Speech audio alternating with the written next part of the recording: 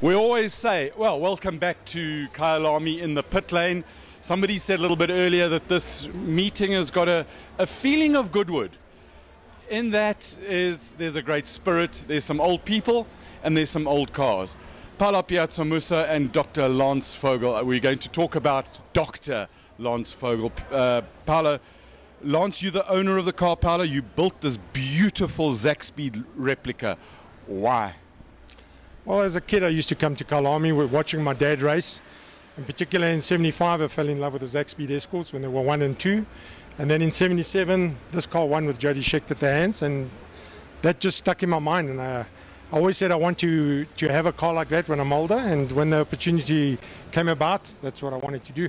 And I was blessed to build a car, and I've never looked back since. But don't forget, it wasn't just Schechter, it was that famous Tyrolean, Hans Heyer, him from Germany. Exactly right.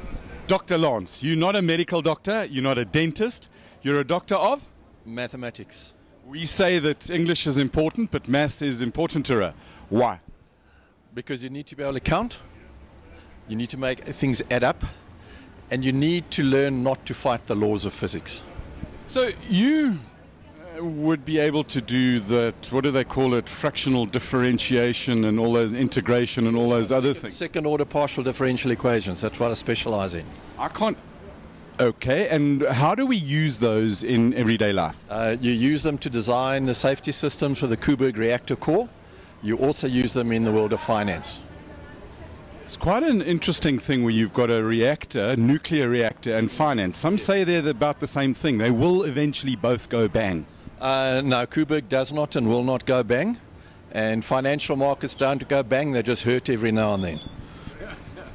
Pain is temporary. Glory lasts forever. And remember, chicks dig scars. But you're the owner of this car, and share your passion and why this particular car. I've been a lover of motorsport since I was a young kid. I never really had the opportunity to get involved, but I've been building a small collection of cars over the last 25 odd years. A couple of years ago, I was introduced to Paulo. We've become very close friends. I like to consider myself a partner in his business.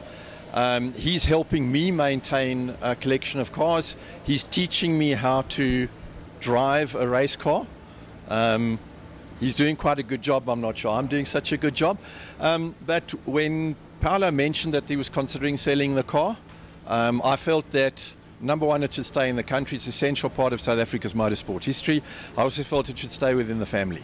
And for that reason, I bought the car, and we've never looked back.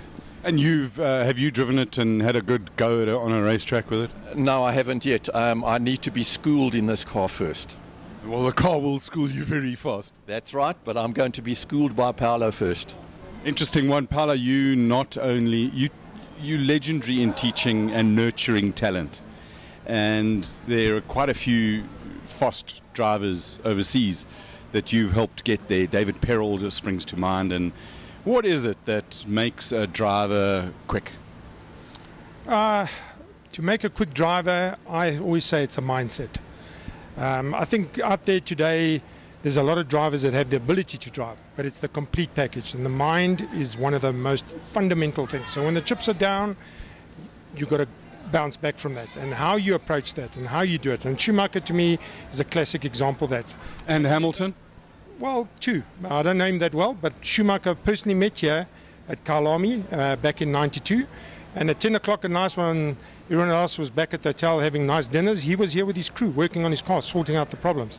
Those are the kind of things that I define great drivers. So passion and focus, and I suppose an absolute burning desire to succeed. Absolutely. And like they said back in the past, Ferrari and Schumacher equal success. So that means it's you and the car. Yeah. So, yeah, absolutely. What's your favorite bit about this car, this ZakSpeed Escort? I think the revs, the sound that it makes is absolutely amazing. You taking people around passenger rides just now? Unfortunately not.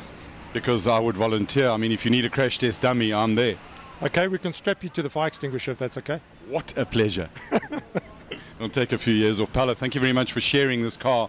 And Dr. Lance Vogel, 1 and 1 is always 2. Thank you very much for keeping the car in the country and looking after it and allowing the dreams of many to be realized.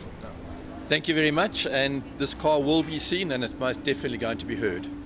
Awesome, Paulo. Thanks a lot. Keep it up. Thanks, guys. Thanks for a great show.